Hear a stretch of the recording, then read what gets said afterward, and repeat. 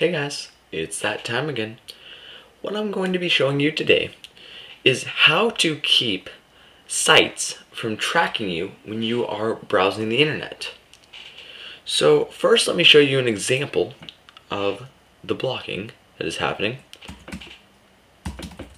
So let's go to abc.com. And now you probably don't realize it, but at this site right now there are 7 sites that are tracking me. Now, there are different types of sites that track you. One big example is these social buttons right here.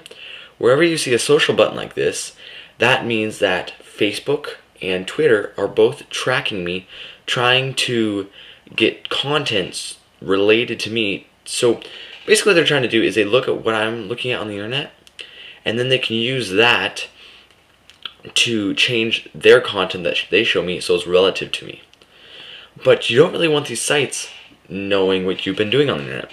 So what you're going to do is download a add-on for Firefox that blocks all these trackers. You can see it over here, and right here it has 6 companies are tracking me, 3 ad networks are tracking me, and 1 social network was tracking me.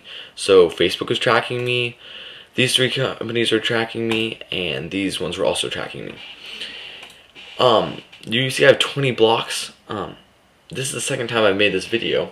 I installed this program last night, and to make this video I had to uninstall it, but I had over 1,000 blocks already in just one night.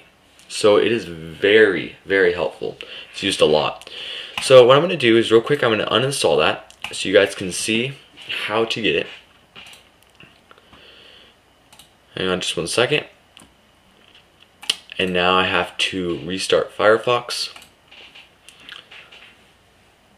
Alright, now that Firefox is restarted, we're going to go to Get Add-ons. Now what you're going to want to do is go up to this corner right here where it says search all add-ons. You're going to search for Do Not Track. Now this is going to bring up a bunch of programs, and the one you want to get is the Do Not Track Plus. Now what this is going to do is it's going to stop the tracking of your web browsing. So all you have to do, it's quite easy to install it. You just have to come over here, click install, and it's going to download. Once it's downloaded, you need to restart Firefox in order for it to start working. So go ahead and do that right now.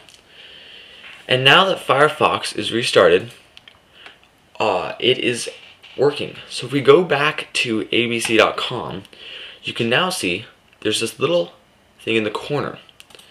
Now what this does is it shows you which sites are being blocked. Now right now, it only has 6 out of 8 companies that are tracking me being blocked. So what you can do is click right here, and you see this double click and this Omniture. You click both of those and it will block them both. This is very helpful because it keeps your web browsing private so people cannot track you. Well, thank you for watching guys, and I hope to see you in my next video. Go ahead and hit that subscribe button, and I will see you later.